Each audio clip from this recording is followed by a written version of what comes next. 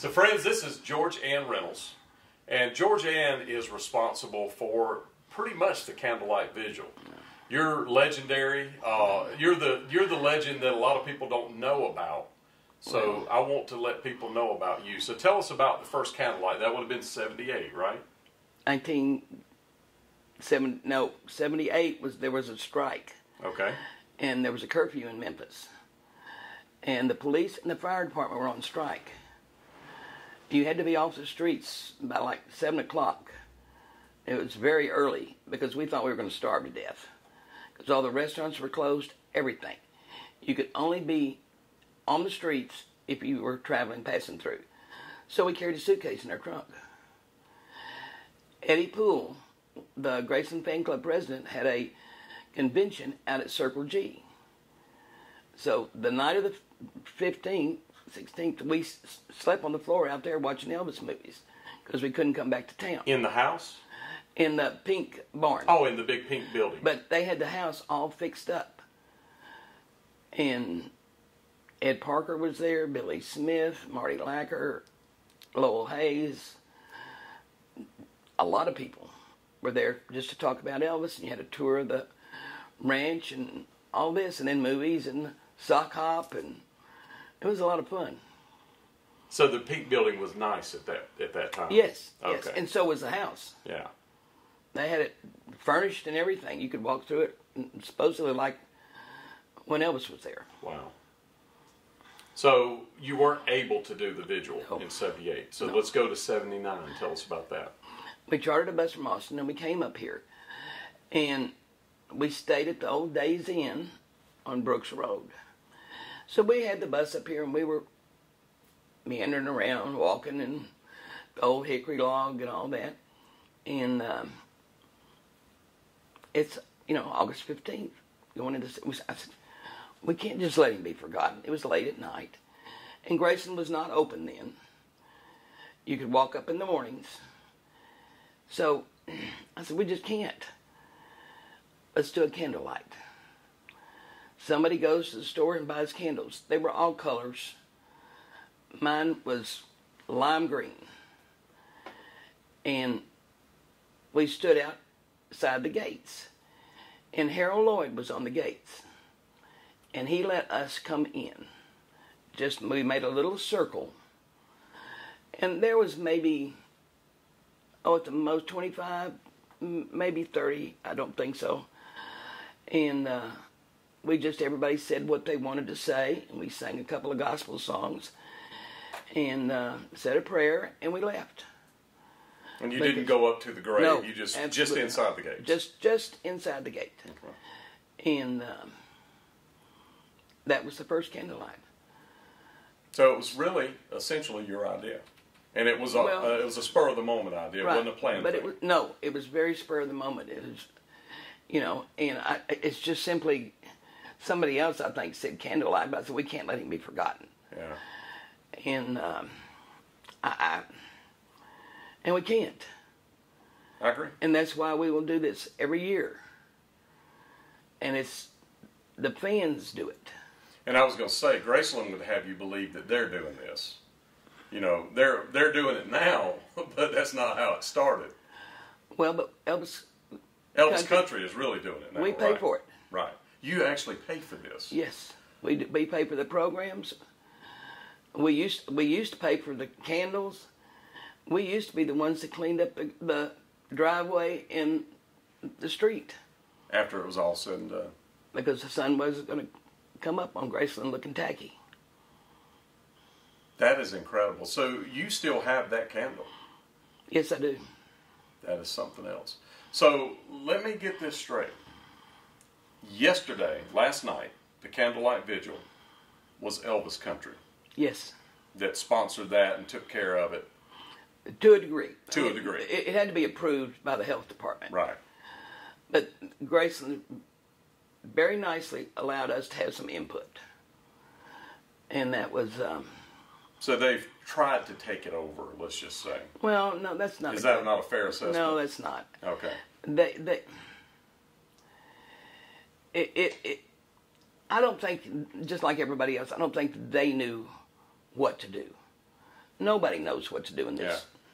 Yeah. And I'm not talking about from a COVID standpoint. I'm talking about taking it over from a standpoint of Elvis Country. I know last year's John spoke, and I believe you spoke last year. Mm-hmm. And so y'all are really who puts on this event. Is that a fair assessment? Yes, Elvis Country puts it on by fans. Right. So it's not a Graceland event, even though it's at Graceland. Y'all are actually the ones that do the event. That's right. Okay. And we worked wonderful with Graceland for many, many years. Yes. So let's go back to the second one, which would have been 1980.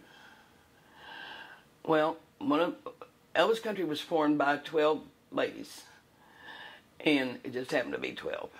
And we had an executive committee. We all worked together. And my Elvis running mate was Louise Nelson, and she loved to do programs. Elvis Country had a program for everything we did. That's her thing. Yes, it was her thing. She in fact, we both had worked for a printing company when we met, and then we started seeing Elvis together. And but she knew more about printing. I was in the accounting department, and so she loved to get the programs printed and all that, which is good. It makes good memories, and you know. So we had a little program, and then out came the ones we passed out the next year. And of course, that was before computers. You had to have it typeset, and they're expensive, especially when you're giving them away free, and there's thousands and thousands of them. But we've always been able to raise the money from the fans. And we used to pass out candles before Graceland started doing it. Well, most people brought their own. Mm-hmm. And it's there for a while. People were making their own candle holder and putting flowers and streamers or pictures of Elvis on it and all that. And that was very nice. And everybody had their special candle holder. A lot of it has evolved. And Elvis Country's, we've always worn our uniforms. And we go up last because that's what host and hostess always does. And the candlelight originally started at midnight, the night of the 15th. Really? Mm-hmm. So a lady mentioned to me yesterday that that is part of it. She's in the Blue Moon of Kentucky fan club, and she said that there was times when y'all weren't done till 10 o'clock in the morning.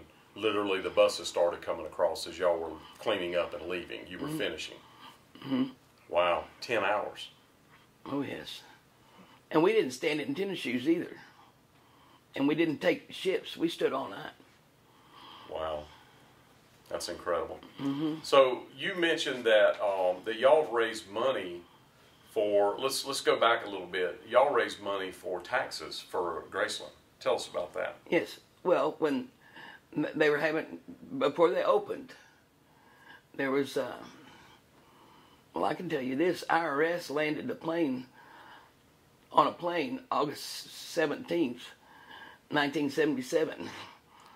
Really? Mm-hmm. Because we were here and they announced it on the radio. So Elvis had always paid his taxes. Mm-hmm. But they were running short, evidently. I don't know. I'm not privy to Graceland's accounting department. But they were saying they were having trouble making taxes and keeping the upkeep. And Elvis Country raised money and donated it. To help them to save the house. Save the house. That is incredible, Georgann. Yeah. I mean, we're Elvis and Graceland all the way. So you've done it this whole time. You've not missed one. No. All the way from Texas. That is incredible. My first year was 1977. Amazing. Did you come to the funeral? Well, they didn't let me in, but I was standing crying out in the street. Yeah. Yes. My girlfriend, Louise Nelson, we got on a plane and here we came. Are these pictures that we have here, is this Louise? No, that's Janice Christoph. So this is Janice, another friend. And she was one of the first members of Elvis Country. Because she lives in Minnesota. That's something. And she never was at my house and I was never at her house. But Y'all were Elvis friends. Boy, well, we were more than Elvis friends. we were big buddies. Yeah. And so we've got pictures, friends, that I'll show you of the second Vigil that we have from her collection. You have photos from the first one that you said you may be able to share with us. Right. So tell us more about how it evolved. What was it like by the time the house opened in what, 82? What was that like? Was there any conflicts at that time where they didn't? Because at some point you were able to go up to the grave. So tell us about how that evolved. That was after the house opened. What that was is they had a tent convention across the street, about where the planes are now. And that was before the planes were even there. Yeah. Yes. Yeah. And in fact, corporate was in a trailer. Yeah. About where that awning is, the where the picnic tables are. Sort of. To the right of the planes. Yes. Yeah. And well, they would be. Yeah, I think so. And there was a big tent set over there that they had the convention in. It was not Graceland. And I think it had something to do with the Gray Line tours, I think. And they were saying that you could walk up if you went to the J.D. Sumner's Gospel show. But you had to pay to get in. And so, to the candlelight. And we were all going around saying, no, you don't have to pay to go to the candlelight. So we went through the house, and the tour guide very nicely said, are y'all coming to the candlelight tonight? And one of the ladies goes, we do the candlelight. And, so by this time you've got a whole group of Elvis Country hardcore fans, and they're telling you, no, you don't. So after we did our tour, we went back, and I went up to this gentleman, and I said, I need to speak to somebody in charge. And he said, well, I said, no, not the tickets, the whole thing. And I spoke to Ken Brixey. And he was a very nice gentleman. And he was from Memphis. And he said, his exact words were, I am so glad that the fans are doing this. He said, Gray Line Tours told him they did it. I said, no, they've never done it. They've never been out here. And he said, great, y'all got it. So that night, we have all the people we've told, most of the fans are out in front of the house. And after JD's thing, they came over, the group that was in the tent. And they came marching and everything, and we just swallowed them up. And it's been like that, fans, ever since. And back then, they were not blocking the road like they do now. When did that come about? Graceland got the road blocked, but before that, Mr. Tubbs, that owned Souvenirs of Elvis, when we were just outside in the street, he would call the police and get it to block the street for us. Really? So they would just block it with cars? Yes. Temporarily? Mm-hmm. Okay. And that's the guy that made all of the Elvis tour jackets. He would do those kinds of things. I believe so. Yes. Yeah. Yes. So that is interesting. That they were trying to make it where you had to pay more or less. But that wasn't Graceland. Go up. That wasn't Graceland, though. That was Gray Line saying that. Gray Line, or whoever was running that tent. So they were trying to kind of make it a twofer type thing to Yes. get people to attend the concert. Boy, a lot of that kind of stuff has gone on over the years, hasn't it? I mean, there's been times we just had to fight for it. Yeah. And that's a shame that you had to do those kinds of things to keep it going. It's America. But it's Elvis. So y'all fought for it. So we fought. That's Take right. care of business. That's right. We're TCBing. That's right. Always and forever. That is incredible. Mm-hmm. So, how many members? You said that it started growing. Like by the time that this went on, you said that there was a group. How big was your group at that point that you were bringing up on the buses? Oh, the bus was full. It was just one bus. Just single bus, okay. Believe me, that's all you so want. That'd be 50 people, 60 people, Right. something like that. And how big is it now? How big is Elvis Country? Well, we're on Facebook. We don't do a newsletter anymore. Okay. Because with Facebook and the internet, everybody knows, right? Mm-hmm. But we used to do over 5,000 newsletters every other month. Well, I know John Daly is part of Elvis Country. Yes, he is. And the guy that him and his wife, they're in one of my videos from the other day. I was trying to think of their name. They are from Wisconsin, and he was one of the torchbearers, John Jeffers. Mm-hmm. And John actually made the torch holders that they used this year. And he's an engineer by trade. He's the one that lost his job at Harley-Davidson on his first trip to Graceland on the same day that he left to come to Graceland. Mm-hmm. But I just wanted to put this in for John, and I may put it in another video too. One of Elvis Country's people actually created the holder for the torch for this year. Yes. Because of COVID, they wanted the torch to be where there was no one within it. It had to so be, one of your members, John Jeffers, right, actually created it and brought it up here. Now, Graceland actually created one too, but they liked his better. Mm-hmm. And so that was an honor for one of your people. You got smart people in your group. You know, they're still contributing to this thing today. Yes. Even in an engineering standpoint. Yes, I mean, we have accountants, CPAs, I mean,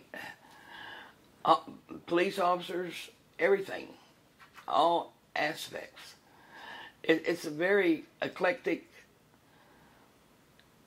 Elvis fan group.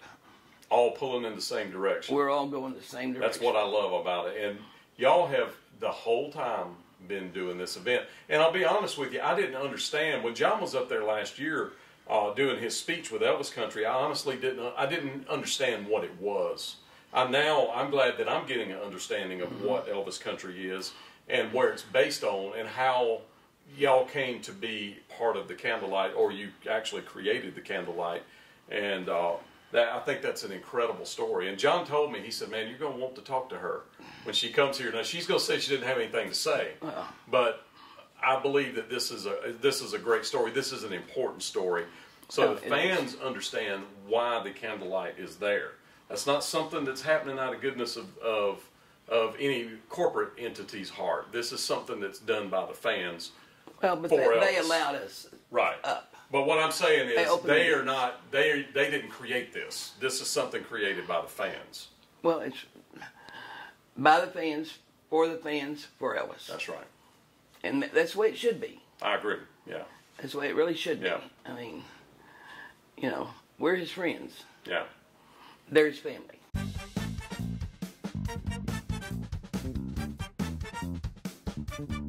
If you want to support this effort, make sure that you subscribe, like, and then join. That helps us to get more videos out there. Yes, it does.